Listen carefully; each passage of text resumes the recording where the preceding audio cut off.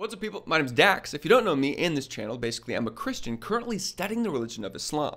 And right now we're in a series looking at prophecies in the Quran, asking are there any impressive and genuine prophecies in the Quran that prove it is a miracle?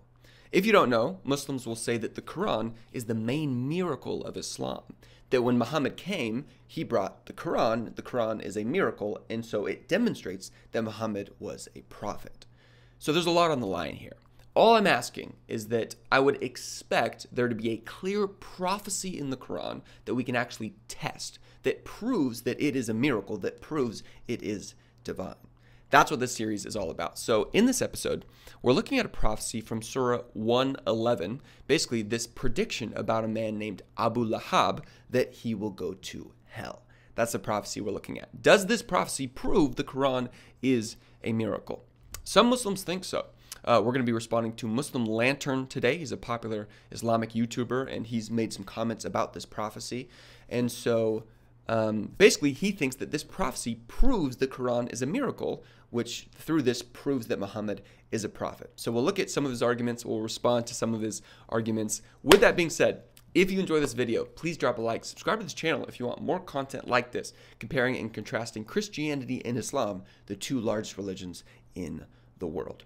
Here we go. So if you didn't see episode 1, here's the criteria that we're using in this series. For a prophecy to be genuine and impressive, it must fit all 5 criteria. Number 1, the prophecy must be clear and specific. 2, the prophecy must predate the fulfillment by a substantial amount of time. Number 3, the event must not be a common occurrence, or the fulfillment, the thing being predicted, must not be a common occurrence. The fulfillment could not have been staged by those aware of the prophecy. And number 5, the fulfillment must be clear and specific.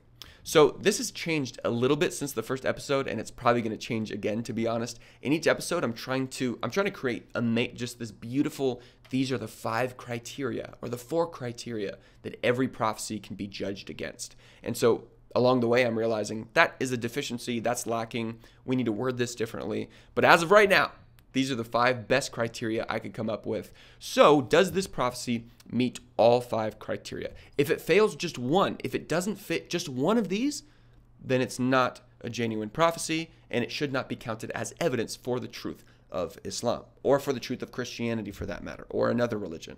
It has to meet all of these criteria. So let's look at the prophecy. Let's look at the passage. So we'll read the passage, and then we'll look at MuslimLantern's thoughts on what this is talking about. But Surah 111, verses 1 through 5. May the hands of Abu Lahab perish, and may he perish.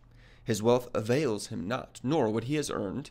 He shall enter a blazing fire, and his wife, carrier of firewood, upon her neck is a rope of palm fiber. So these 5 verses, that was the whole chapter in the Quran. That is the whole surah right there. These 5 verses predicting that Abu Lahab will perish, that his wealth will avail him. And lastly, the prediction that we will talk about, that Abu Lahab will enter hell. It also says his wife will enter hell. And his wife, carrier of firewood, which is actually very clever, very funny to me, very illustrative. But he shall enter a blazing fire. That's the prediction that we're going to focus on in this video. Something behind this, some background story. Basically, Abu Lahab was a rich uncle of Muhammad, but he was against Muhammad. He did not believe Muhammad was a prophet. He did not believe Islam is true. He was an enemy of Islam. And so in that tension, there was actually this scene where it seems that Muhammad got these verses, that's the claim, and then he predicts that his uncle, who is against him, will enter hell, will go into hellfire for all of eternity. So that's the prediction. If you don't believe me, here's MuslimLantern explaining this briefly as well. Check this out. There are prophecies at the time of the Prophet ﷺ, after him and today. Throughout. Some prophecies at the time of the Prophet ﷺ, his uncle Abu Lahab, who was a furious enemy, who's trying his best to stop the message of the Prophet ﷺ. Him and his wife.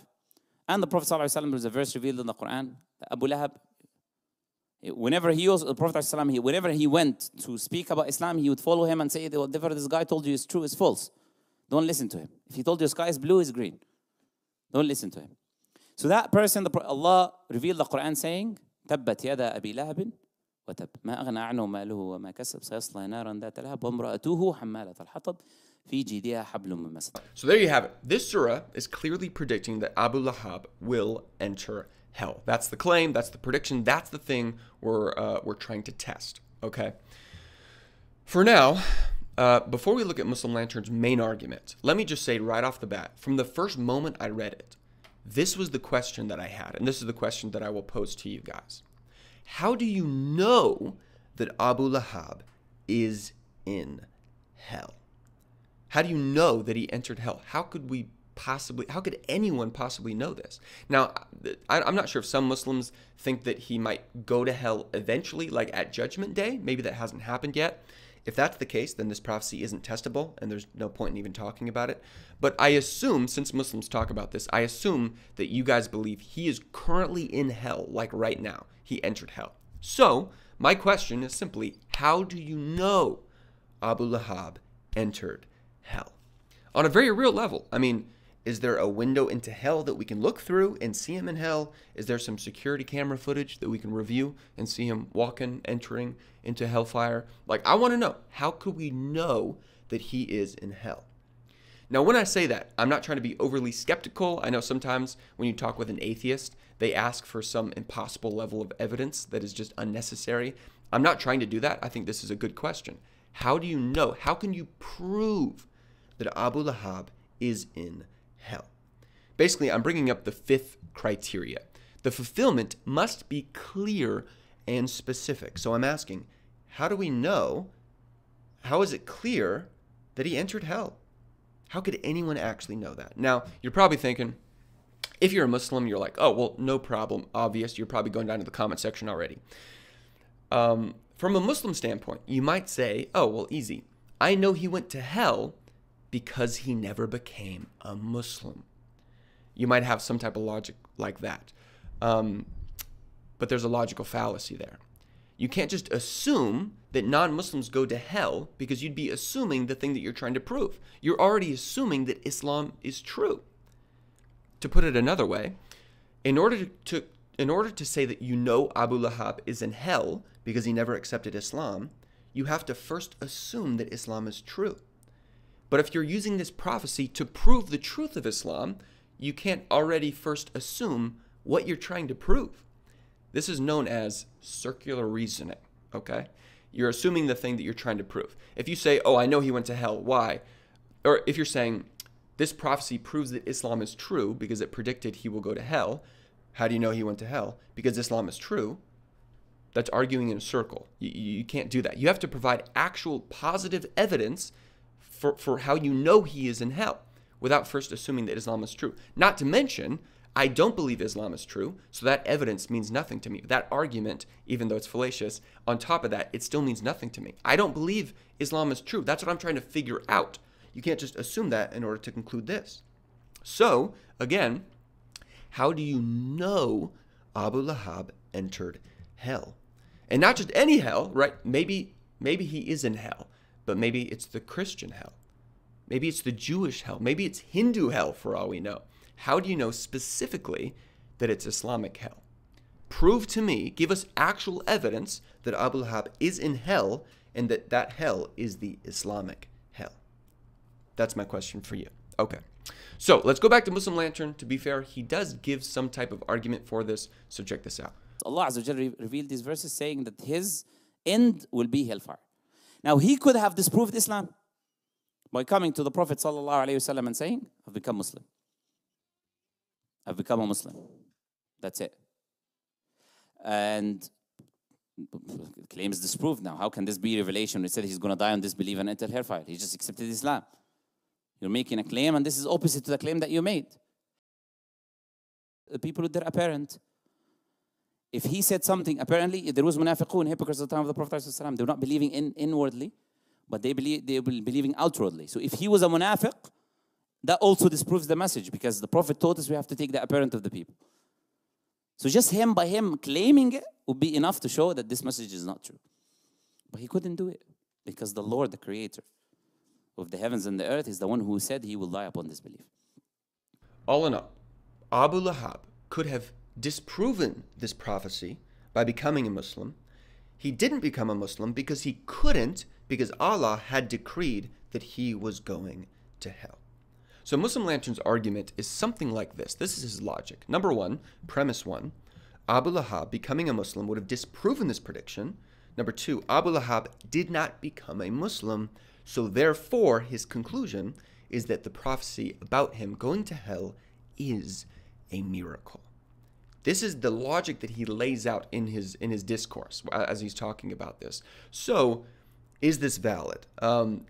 No, to say the least. There's a couple logical problems here, and this brings up some more questions for me. But first of all, notice, the passage does not say Abu Lahab will never become a Muslim. It just says he will enter hell. This is important, okay? We have to be precise when we're studying things, when we're trying to be sincere, when we're talking about truth, we have to be precise. It does not say he will never become a Muslim. Muslim Lantern and other Muslims might assume this, again, because they're arguing in a circle. They assume that being a non-Muslim is the same as going to hell. But that's not in the text. We have to be precise. It just says he will enter hell. That's also important because when I ask Muslims if they're going to paradise or not, they say, Inshallah. Inshallah, which means God willing. They'll say, God willing, I hope that I get to go to heaven. That's essentially their belief. So in Islam, there is no assurance of salvation. Just because you're a Muslim, that doesn't mean you know that you're going to paradise. You could call yourself a Muslim, but still be going to hell. Maybe because you didn't do enough good works. Why am I bringing this up? Because this means even if Abu Lahab did become a Muslim, that wouldn't mean that he's not going to hell. Him becoming a Muslim would not have disproven the prediction that he would enter hell, which means this prophecy actually is not testable. Or by him, he could not have disproven it at all. This means Muslim Lantern's first premise is simply wrong. The prediction was not that Abu Lahab would never become a Muslim. The prediction was actually that he would enter hell, which Abu Lahab had no way of disproving, because even if he became a Muslim, that still would not mean that he wouldn't enter Islam. Not to mention, there are some verses that seem to indicate that everyone goes to hell, even Muslims, that they enter it and then like walk through it on the way to paradise or something like that. That's another controversial point I'm going to save for another video. But, okay, so the second problem with Muslim Lantern's argument is that it is a non sequitur, which means the conclusion does not logically follow from the premises. Let's pretend, for sake of argument, that his first two premises are true. Let's grant him the premises and ask, do they lead to the conclusion? Here's an analogy, okay? So I love American football. I don't know why we call it football when you mainly use your hands. Americans are silly and they make no sense a lot of the times, most of the time, so I don't know. But I love American football. My favorite team is called the Steelers, and their rival, their enemies, are called the Ravens. So I love the Steelers, but I hate the Ravens, okay? Now imagine a Ravens fan comes up to me and says, Dax, I predict that you will never become a Ravens fan.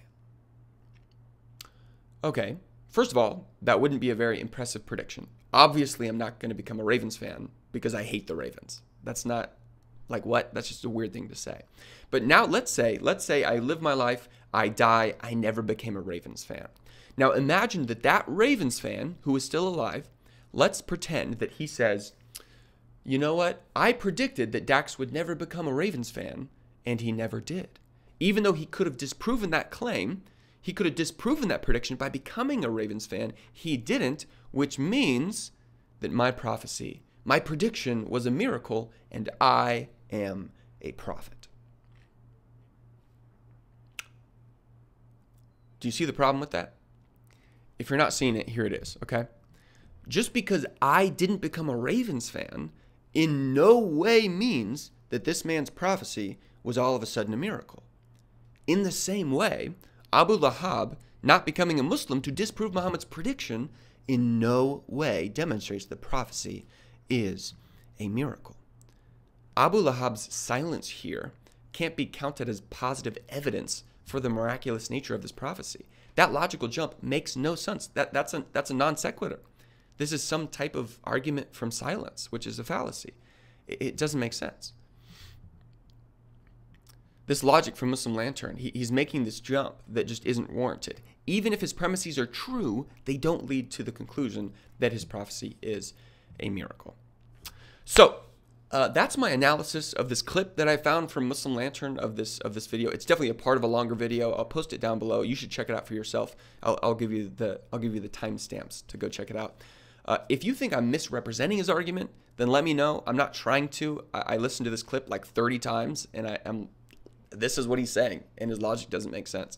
So if you think there's something I'm missing, or if you think there's other arguments that actually establish that Abu Lahab went to hell and you know that, or if you do think he could have disproven it, comment down below. I'm all ears. I want to hear you guys' thoughts, and those are some of mine. So here's my quick summary. All in all, this prophecy fails the 5th criteria. I also think it fails some of the others, but I'll save that for another time. For now, I think it fails the 5th criteria. This fulfillment isn't testable. There's no way we could possibly know that he is in hell. How could we actually prove that? How can we actually test that? If we're being honest, it seems that Muhammad was just mad at his uncle, and in that anger, he declared that his uncle would go to hell. This just seems like some family drama. This just seems like a very human prediction that stemmed from this conflict that he had with his uncle. That's all it seems. There's nothing impressive about this. There's nothing in here that would establish that the Quran is a miracle and that validates the prophethood of Muhammad. So, thank you guys so much for watching. What this means is that this journey must continue. We must continue analyzing prophecies in the Quran. In the next video, I'm going to look at Surah 30, the Roman prophecy, which is very popular. A lot of you commented on my last video that I should analyze that one. So, that's coming up next. Make sure to check that out probably next month. Stay tuned for that. And besides that, thank you guys for hanging out. I appreciate you. Thank you so much for watching. Make sure to drop a like on this video and subscribe to this channel if you want more content talking about Christianity and Islam. I appreciate you guys. I'll see you in the next one. Peace.